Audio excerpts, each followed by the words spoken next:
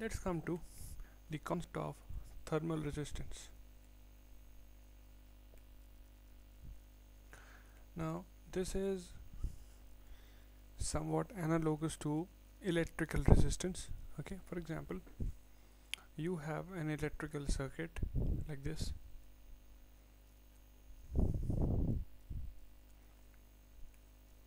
These are the positive and negative terminals, and this is the resistance that you have. The current flows from positive terminal, goes through the resistance and comes back to the negative terminal. This is how the current flows through the circuit. That is due to the presence of a potential difference. This potential difference is actually making the current flow through this resistance, isn't it? Now if you have a thermal circuit, that is a network in which there is a temperature difference, so due to that delta T, that is your temperature difference, what is flowing? Heat is flowing. Okay, so this is the quantity which provides flow. So this is the potential, you can say.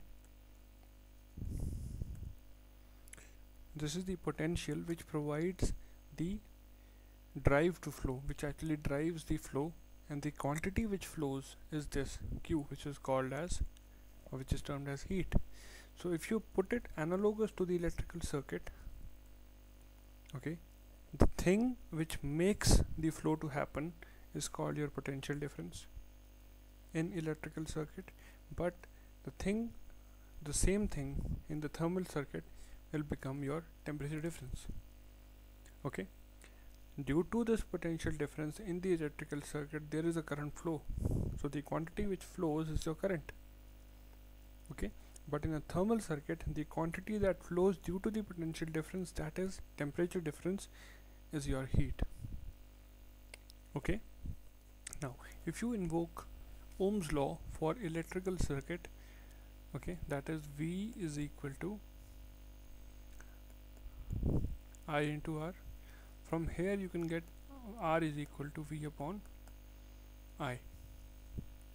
Okay, this means this is something like the potential difference, the potential that makes the flow to happen, divided by the quantity that flows. Okay, now if you put it in a thermal circuit, the thermal resistance can be written as R parenthesis TH. The potential that makes the flow happen is delta T, and the thing that flows is Q. So this is your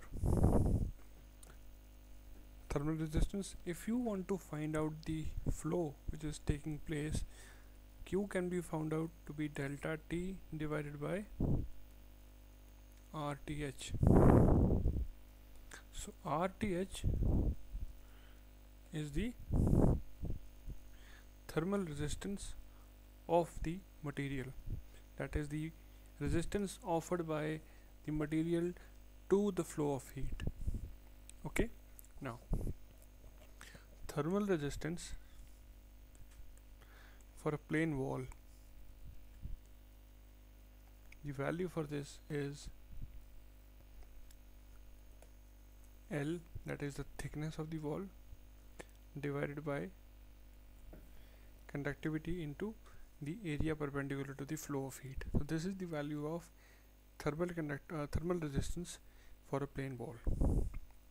Okay, now this means there are some points to be noted for this property that we call thermal resistance. Okay, now thermal resistance is basically a property which depends upon the geometry, okay, and it depends upon geometry and thermal properties of the material. So these are the two factors on which the value of thermal resistance will depend upon for a particular material, that is the geometry of the body in question and the thermal properties of the material which makes up that body.